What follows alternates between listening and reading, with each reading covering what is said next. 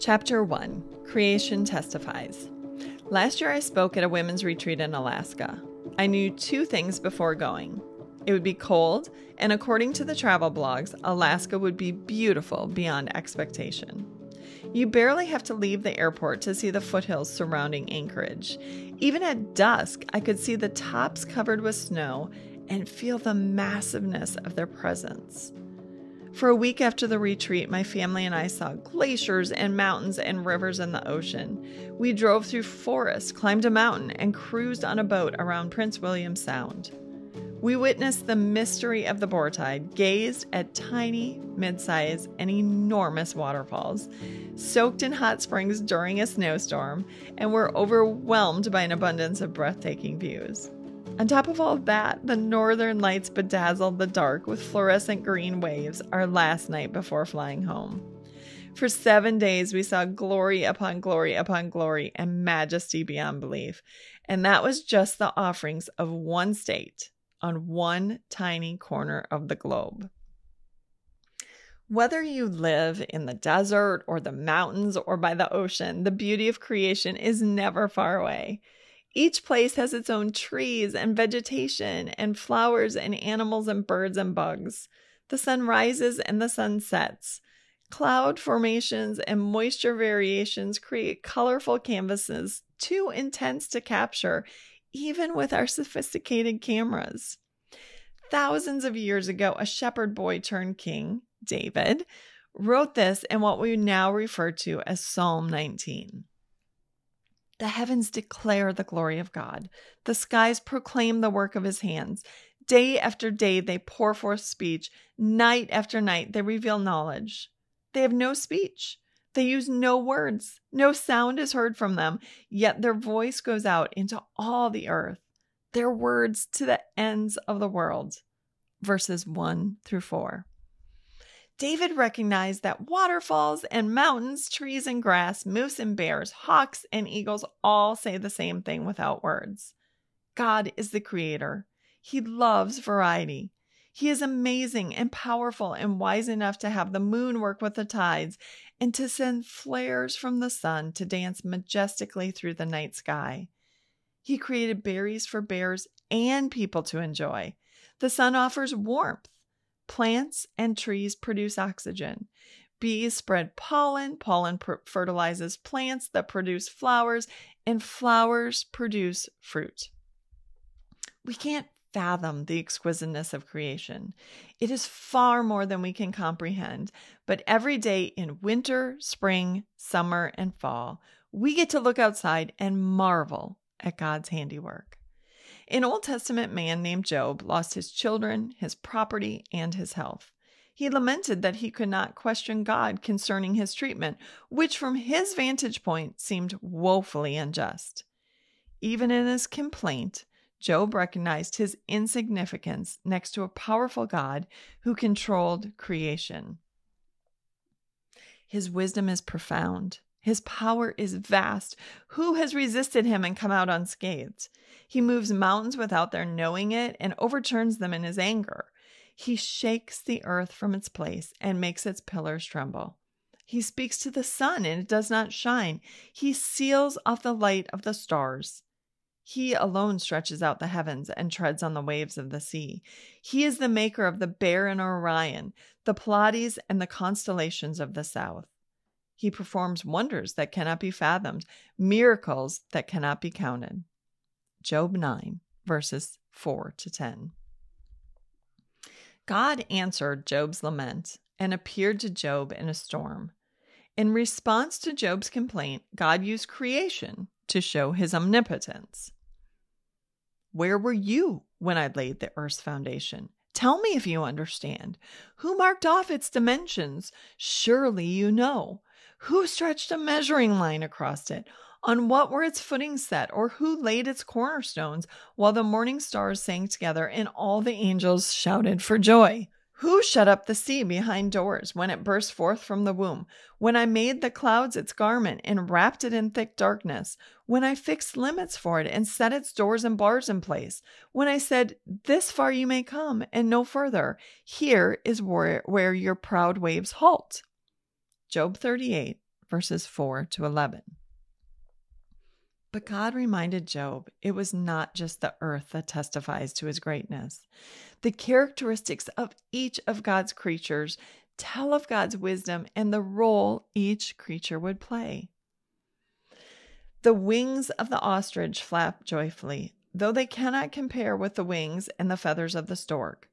She lays her eggs on the ground and lets them warm in the sun, unmindful that a foot may crush them, that some wild animal may trample them. She treats her young harshly, as if they were not hers. She cares not that her labor was in vain, for God did not endow her with wisdom or give her a share of good sense. Yet when she spreads her feathers to run, she laughs at horse and rider. Does the eagle soar at your command and build its nest on high? It dwells on a cliff and stays there at night. A rocky crag is its stronghold. From there it looks for food. Its eyes detect it from afar. Its young ones feast on blood, and where the slain are, there it is. Job 39, 13-18, and 27-30. The ostrich can't fly, but can run faster than a horse. The eagle soars to heights unknown to many birds. Both are mighty birds, but both are totally unique. The eagle flies but can't run. The ostrich runs but can't fly. And God in his wisdom created both for a purpose and to display the wonders of his limitless imagination.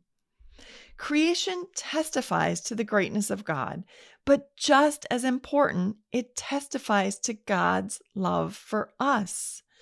When God created the world, he had us in mind. Earth was his gift to us, a place where we could dwell, and with every sunrise and sunset, with every walk along a lake or stream or hill or mountain, with every drive through hills and valleys and fields and forests, God professes his love. As my dear friend likes to say, the world would have been beautiful with one kind of tree and one kind of flower. But God loves us so much. He created over 70,000 different kinds of trees and over 350,000 flowering plants. He gave us the cardinal and the robin and the blue jay and the hummingbird. And if that wasn't enough, he gave us seasons. He gave us flowers for spring and shrubs to bloom in summer. He gave us rhubarb, strawberries, blueberries, raspberries, cranberries, and apples, all ready at different times. He gave us buds and blossoms and leaves, and just before the leaves drop for winter, they turn the most magnificent shades of yellow and orange and red and purple. And even winter, which in the Midwest region of the United States is known for snow and cold, carries its own beauty. Fresh snow glistens with a magnificence that couldn't be achieved if a dump truck of diamonds were scattered on the ground. Frost covers the trees and the ground, and the whole world glistens. All of this is God's gift to you and me. Surely he loves us to give us such an elaborate gift. But maybe you aren't in a place of beauty. Maybe you look at a swamp and not a lake. Or perhaps it's all mosquitoes and spiders and centipedes, and the birds are more menace than objects of beauty. The vegetation near you is infested and rotting instead of vibrant. The Apostle Paul explains, the creation was subjected to frustration, not by its own choice, but by the will of the one who subjected it, in hope that the creation itself will be liberated from its bondage to decay and brought into the freedom and glory of the children of God. We know that the whole creation has been groaning, as in the pains of childbirth, right up to the present time. Romans 8, verses 20-22. Adam and Eve experienced creation in perfection. Plants weren't diseased, trees didn't die, and storms didn't destroy. But the second they took a bite of fruit from the forbidden tree, sinning against God, they, the animals, the vegetation, and all creation suffered the effect of sin. That effect is decay. It's mold and cancer and ash borer and blight and dry rot and floods and famine and drought. And Paul tells us this should make us long for heaven. Right now, we're in bondage to sin. Our redemption through faith in Jesus doesn't free us from feeling those effects. We still get old and sick and break bones. The decay and groaning are meant to lead us to long for the freedom and glory we'll experience when this life is behind us. Perhaps you are currently experiencing the worst of life in this world. I mentioned Job earlier in this chapter.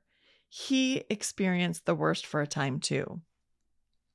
Job 2, verses 7 and 8 tell us, Satan afflicted Job with painful sores from the soles of his feet to the crown of his head.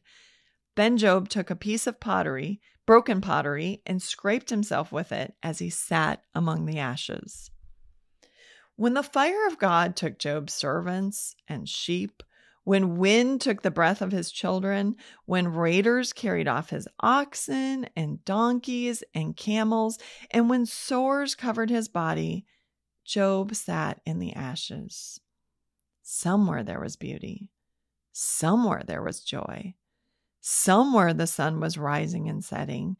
But Job couldn't bask in beauty when his body ached and his soul despaired.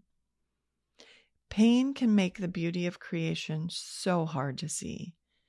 It may be there, but who cares about a sunset or a flower or a bird when everything hurts? Loss of health and life and income are the reminders that this world isn't our home. They nudge us to long for our permanent residence with God in heaven forever. The Apostle John recorded what God showed him when he allowed John to get a glimpse of heaven. John saw a multitude of people. This is what an angel told him about them. These are they who have come out of the great tribulation. They have washed their robes and made them white in the blood of the Lamb. Therefore, they are before the throne of God and serve him day and night in his temple. And he who sits on the throne will shelter them with his presence. Never again will they hunger. Never again will they thirst. The sun will not beat down on them, nor any scorching heat. For the Lamb at the center of the throne will be their shepherd. He will lead them to springs of living water, and God will wipe away every tear from their eyes. Revelation 7, verses 14 to 17. Tears are for earth. The discomfort we feel, whether it's physical, emotional, or relational, has an expiration date. It can't follow us to our new home with Jesus forever. God gave us a beautiful earth to spend our days, but these are our days of tribulation. Our forever will be spent in unrivaled beauty, untarnished by sin. That's why we hang on. The sorrows here can't compare with the joy there. The Apostle Paul put it this way: I consider that our present sufferings are not worth comparing with the glory that will be revealed in us. Romans 8:18. Sorrow here will end. Our joy there will not. Every blue sky and blue bird, every sunrise and sunset, every glorious view here is meant to remind us of a loving God who gave us an amazing home here, but is preparing an even better forever there.